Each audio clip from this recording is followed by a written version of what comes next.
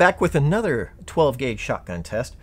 You may have seen where I tested and compared the 12 gauge Slug against the Raging Judge Magnum with some 454 Casull rounds, which were actually surprisingly competitive. And I thought that's really interesting, but is the Slugger, what I tested, the Remington Slugger, is that the best slug out there? Because there's a lot of talk about Brenneke slugs. This is the Brenneke Black Magic. This is the short Magnum. It's a 1-inch slug, and it's rated at the same 1,560 feet per second as the Slugger is. So the Black Magic is a different design, and I want to find out how this will do. Is this any better performing? Does it do more damage? What does this do any different than the Remington Slugger, which was a fantastic performer? I was very happy with what the Slugger did. But let's find out what the Black Magic does. Test gun. 18.5-inch barrel, Remington 870. Test medium is going to be professional ballistic gel, which is a simulant of human muscle tissue and generally overall represents the general density of a human body. So if you were to hit somebody in the thigh, not that you ever would want to, but if you're in a defensive encounter and you had to hit somebody in the thigh with a shotgun slug, this will give us pretty close to picture to what would happen.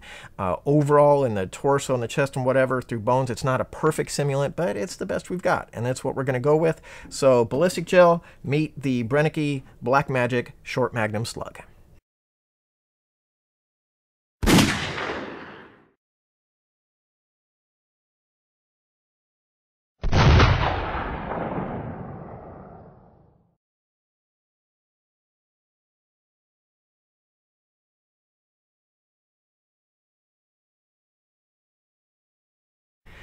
The Brenneke Black Magic Short Magnum Slug penetrated to 22 inches. But that's not the interesting part. This, yeah, we do track how far it went. Yeah, it's a little bit over penetration. Okay, it's a lot over penetration for self-defense, but it's a 12-gauge slug.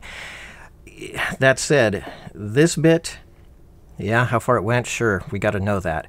But what I'm going to show you next may blow your mind. This is the first block. This is the organic gel block. Now this is a human tissue simulant. It's designed to mimic the density and the bullet resistant properties of human muscle tissue. So what I'm going to show you is, first of all, we have pretty much absolute complete destruction for the entire 16-inch length of the block.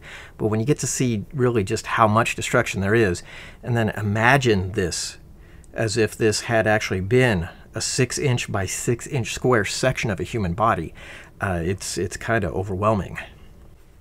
Trying to break it up into pieces so you can get a better look at it, but as you saw, it's hard to even keep it together because it's already completely destroyed.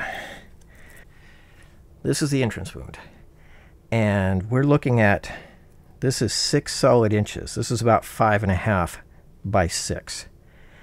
And as you can see, it just utterly eviscerated everything within there. So as I haven't cut this part, you know, I cut this chunk off, but all this damage that you're now going to see was done by the bullet itself.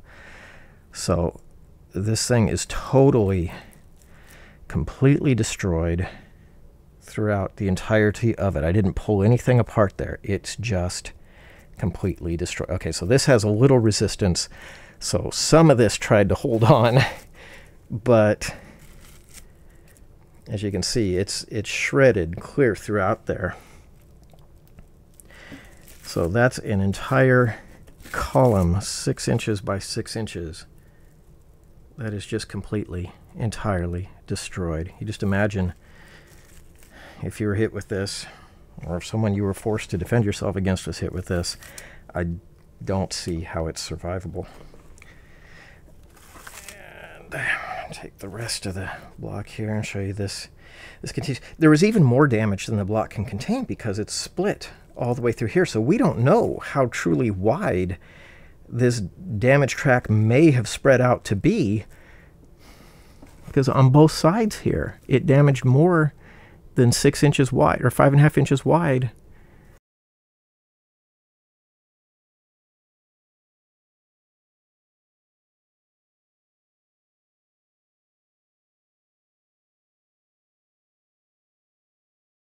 Okay, here's what we recovered from that gel block. So this here is a part of the, well, basically the wad system. This is featured on the box cover, and these plastic elements had actually traveled with the bullet all the way to the terminal point of travel. And then there's this horrible, nasty, sharp, and gigantic. That's what's left over of a Brenneke short Black Magic slug. When you get hit with that, it's a gigantic bullet. One little snippet fell off of it, but other than that, this gigantic heavy thing stayed together and penetrated clear through what a human being would be, or clear through a deer or whatever. It went 22 inches, and it got sharp and nasty. You can see these sharp edges all around it. It cut, it smashed, it destroyed. It was terrible. It was absolutely terrible for, you know, the flesh simulant that got hit with it. There's no way you would want to experience that. That Black Magic slug is devastating. This Black Magic slug is the most destructive thing I've ever put through a block of gel. I've never seen anything quite like this. It was substantially faster than the Remington Slugger. It was over 100 feet per second faster, even though it's the same barrel and they're rated for the same speed on the box.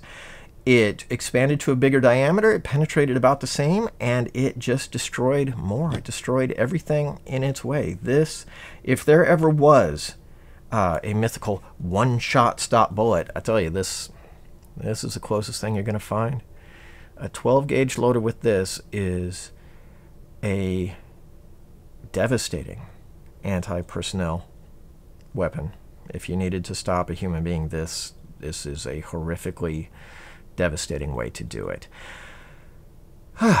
So, thanks for watching. If you liked what you saw, hit the like button. Please hit subscribe, and you'll be notified when the next video is posted.